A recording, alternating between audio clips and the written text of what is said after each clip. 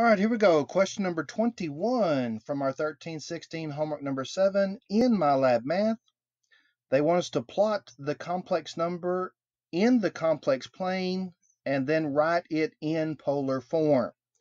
So I'm going to read ahead just to make sure that I know my destination. When I'm converting this into polar form, it says to type an exact answer for R. That means R cannot be a decimal. It's going to have to be probably a whole number, a fraction, or simplest radical form. And then if I read on, it says type an angle measure in radians rounded to 3 decimal places as needed. So the angle, if it doesn't come out to be a nice number, is going to have to be approximated. The radius has to be exact, and the angle can be approximated. So let's see where we're headed here. We've got a complex number. They have given me -3 plus 8i, and I know that's rectangular form. Rectangular form is a plus bi. Here I can see that a is -3, b is 8. And so if I want to plot that point, I would plot that as if it was the ordered pair, -3, 8, as in the xy coordinate system. However, this is the complex plane, so the x-axis is the real axis, and the y-axis is the imaginary axis. Here, a is the real part, and bi is the imaginary part. Now, I'm going to zoom in a little bit so that it makes it a little bit easier to plot that point. That ought to be good. We're going to -3, 8. -3, 8 would be about here, and if I click, it's going to put the point there. So if you watch the previous video, I actually clicked on this point and drug it around, but you can also just go to where the point should be and click on it, and it should put the dot in the right spot. Okay, if it's not, you can move it around a bit if you need to, but that's at -3, 8.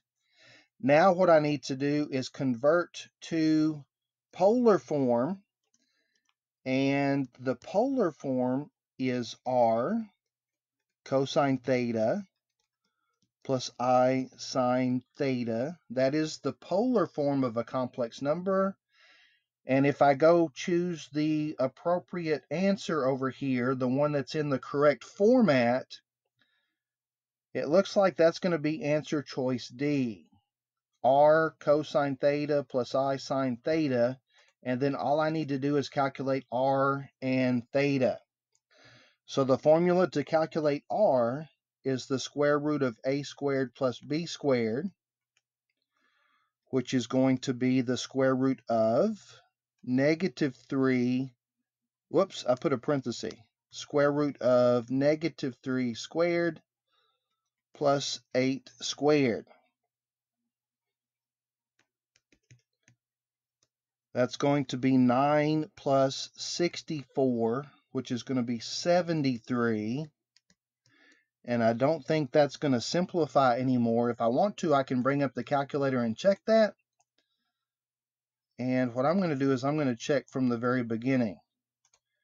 -3 squared. Remember that negative numbers have to go in parentheses on the calculator if you want the right answer.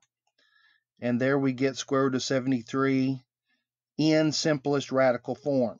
And I'm going to go ahead and put that in over here. Square root of 73. Now I need theta. And the formula for theta is the inverse tangent of b over a, which is going to be the inverse tangent of 8 over -3. And that's not going to reduce any farther, so I'm going to grab my handy-dandy calculator and do the inverse tangent of 8 over -3. Oh, one thing to point out, if you want to put that negative in front of the fraction or on the 8, that would be okay. Some calculators don't like having the negative symbol in the denominator, I know. So the negative can be moved to the top or out front as long as you only put one negative sign. Now, remember it said the angle measure needed to be rounded to 3 decimal places if needed, and this is that case. So our theta rounded to 3 decimal places is going to be negative 1.212. That is radians. And I know that because I'm in radian mode on my calculator. The problem is that that angle, not only is it not from 0 to 2 pi, that angle is not even correct. And let me explain why. In the previous video and in past videos where I converted polar to rectangular and rectangular to polar, not dealing with complex numbers, I said if x is negative, you have to add 180 to theta. And so here, when you're dealing with complex numbers going from rectangular to polar, that same thing applies, except this time it's if a is negative, you have to add 180 to theta. So this is going to require that I add pi, because pi is equivalent to 180 degrees, but we're working in radians, okay?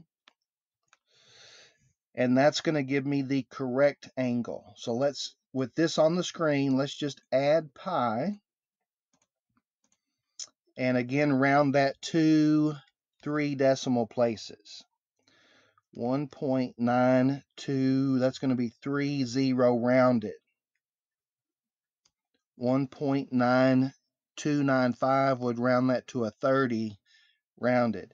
And then I'm going to prove that that was necessary, okay? Remember that when we plotted this point, it was in quadrant 2. And so if you think about negative 1.21, that would actually be going clockwise into quadrant 4. So we had to add 180 to theta to bring it around from quadrant 4 into quadrant 2 where it was supposed to be. And now all we need to do is input that answer and see if I lied to you. 1.930 rounded. All right, fingers crossed. Man, awesome. Man, I hope that was helpful. If you have any questions or comments, feel free to put those in the comment section below, or you can text me. And thanks for watching.